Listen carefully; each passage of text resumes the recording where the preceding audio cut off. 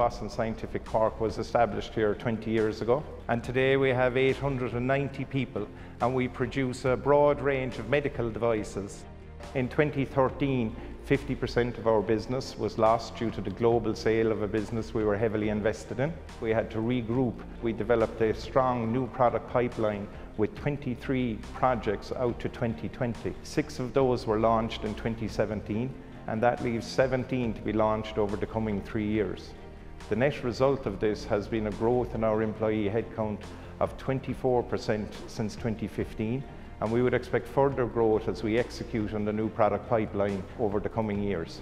In 2016, we were awarded the prestigious Shingo Prize, one of 2 companies globally to be awarded that year. In 2018, we will ship over 6 million medical devices, positively impacting 7 patients per minute.